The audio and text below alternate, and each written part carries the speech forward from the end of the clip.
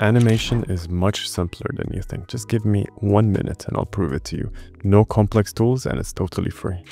First, go into the plugins and open the Jitter plugin. Select the animation frame and click copy. This opens up Jitter.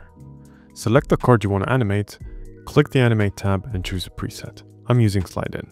Adjust the duration until it feels right. Select the main text and apply a Slide In animation. Tweak the keyframes, copy and paste that animation onto the second text element, and now both text elements animate together.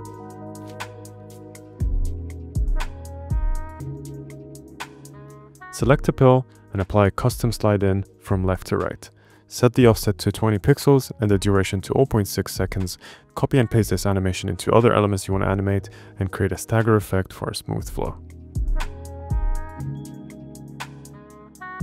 Add extra animations to other elements as needed, make final tweaks to the timings and keyframes, and that's it. You now have a clean, smooth animation. For more tutorials, check out my YouTube channel and follow for more tips.